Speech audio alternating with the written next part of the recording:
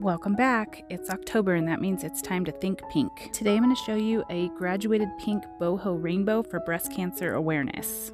I wanted the first arch of the rainbow to be a neon pink, but neon pink paint is tricky. So along with that paint, I'm going to mix a little bit of regular pink and a couple of drops of Liquitex gesso to try and get a nice solid neon pink paint for that first arch. Now that the paint is mixed up, I'm going to take a chalk pencil to line out the first arch just to give myself a little bit of a guideline and then go for it with the paintbrush.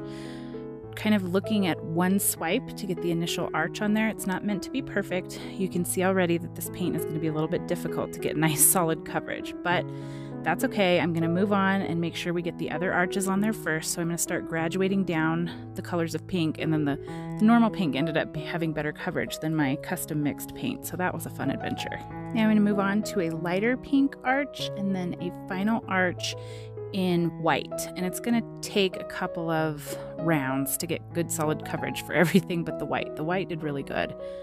But you can see that this neon pink that I tried to mix just did not cooperate very well. So this video is going to be a good testament to practicing what I preach about embracing the imperfection, and you get to see the struggle as I go along with this paint because it didn't work out as well as I wanted it to, but I was able to salvage it and do some creative things to make that neon paint come through in the end. What I ended up doing to help that neon pink arch is just taking the Liquitex gesso and going over the pink that was already there to give it some coverage and to help it be more solid. And then I came back with the neon paint several times. I'm not gonna lie, I had to go over it quite a few times because it just was light and it was see-through. So, and you can also see it kind of ended up being very similar to the arch below it. So the way I dealt with that is I have this jelly bean pink glitter that actually has some pink tint in it. So I figured that might change the arch enough to distinguish it from the pink arch next to it. So I went ahead and gave a couple of coats of this jelly bean glitter to that first arch, and then I took the hologram glitter, which is kind of an iridescent translucent glitter, and put it on the light pink because we're going to add some designs to the other arches, but I wanted some sparkle in there because it's me and I love my sparkly paints. You guys know that. The next step is going to be taking a small dotting tool and making small black hearts around that second arch. So it's literally just kind of a dot and drag to create those hearts. And I'm going to create that all the way around the arch on both sides. And then I'm going to take some of that hologram glitter paint and just add some dots of sparkle in between each of the hearts.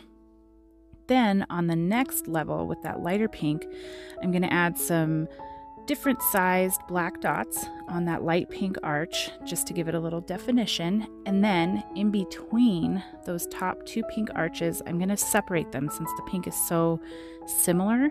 And I decided to do tiny, tiny little dots of kind of varying sizes. They almost look like bubbles. I think this might be my favorite part of this design is those tiny little bubble dots, just all the way around the rock to kind of define, make a little difference between those two pinks since they ended up coming out so similar. Now I'm going to take a broad-tipped Posca paint pen. This is a PC3M and it's pink, and I'm going to draw the pink ribbon on kind of as a base. This isn't going to give the same kind of coverage that I want, so I'm just getting kind of the shape on there so that I can come back with a paintbrush, and I'm going to match it to that second arch. I'm going to use that same pink and just fill in the pink ribbon so it's nice and bright and stands out. And of course, I'm going to come back with some more glitter paint on this. The pink ribbon will not get away without some sparkle. But first, I want to make it nice and bright and stand out.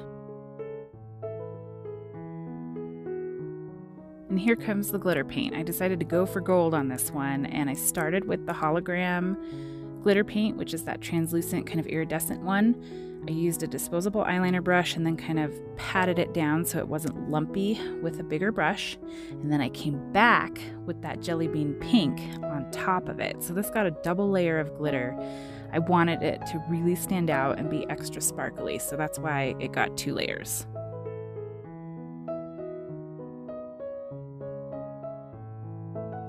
I did another variation of this design on a rock that had room for writing, so I wanted to write, "In October, we wear pink," and I wanted to write pink in pink, except my pink pen was kind of dying, so I had to go over it, and over it, and over it. So this is the rock of many coats for all of the things, whether it was rainbow arches or the writing. I wanted to add a little bit of definition to the pink ribbon, so I took my Sakura Pigma fine line brush pen and gave a nice outline of black. And on this one, I decided to draw the line over that I just did right there. And on the other rock, I didn't do it. So you can kind of do it either way. It's pretty recognizable what this is, either way you do it. And then I added a little bit of a shadow by moving a little bit darker off to the right and down. Shadows are fun. It adds kind of a nice definition. So it's a little bit darker off to the right and down from the actual ribbon itself. I had a hard time getting as good a video of these finished with the resin because it was a cloudy day, so I didn't have sunshine to work with. But I tried to get them under some bright lights for you so you could see the sparkle once that resin was on there, and man, that glitter paint really popped. So even though this was a design of many coats on both of the stones, I think it came out really cute, and I think this is going to make somebody smile. Thank you so much for stopping by to watch today. Remember that early detection saves lives. Don't forget to check out this video I have on the screen for you, and I'll see you next time. Take care, everybody.